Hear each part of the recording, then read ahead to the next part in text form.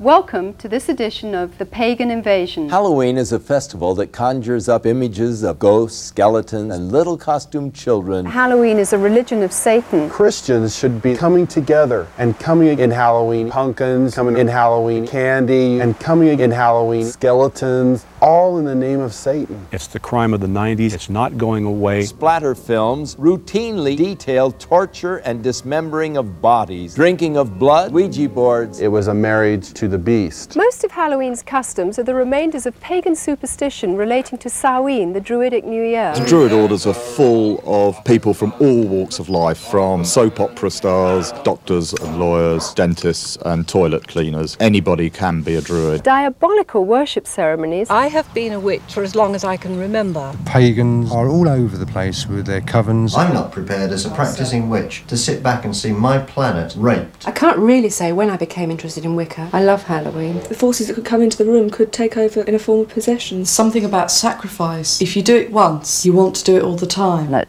first I didn't realise it was a real baby. Are human beings being sacrificed? Yes. The fourth grade teacher asked her students to write a short essay on what they would most like to do to celebrate Halloween. 80% of her 9-year-olds expressed the wish to kill somebody. Join us again for another edition of The Pagan Invasion.